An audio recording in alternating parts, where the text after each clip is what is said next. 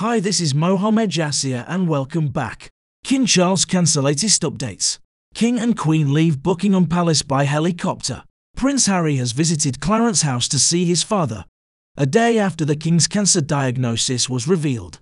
The Duke of Sussex flew in from Los Angeles Airport in California, where he has lived since 2020, on a British Airways flight and landed at Heathrow Airport in London on Tuesday afternoon.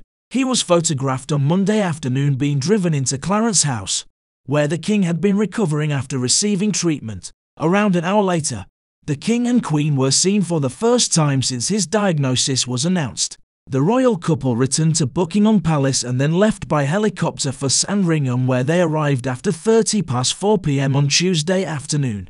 It is understood that Prince Harry has no plans to see Prince William during his visit to the UK.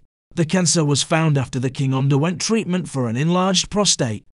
Although Buckingham Palace said he does not have prostate cancer, the King personally called both Harry and the Prince of Wales, as well as his siblings, the Princess Royal, the Duke of York and the Duke of Edinburgh, to share news of his health.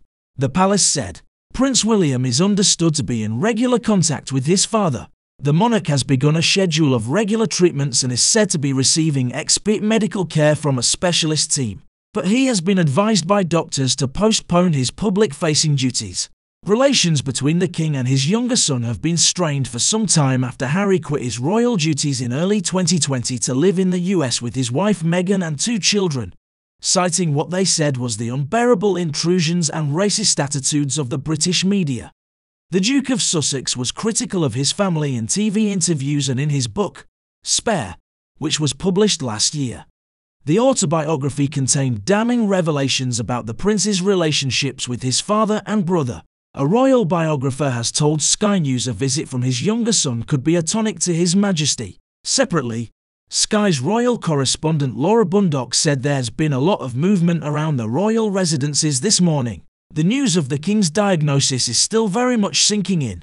She added, the feud in the royal family is obviously an issue which has hung heavily over him, Hugo Vickers said.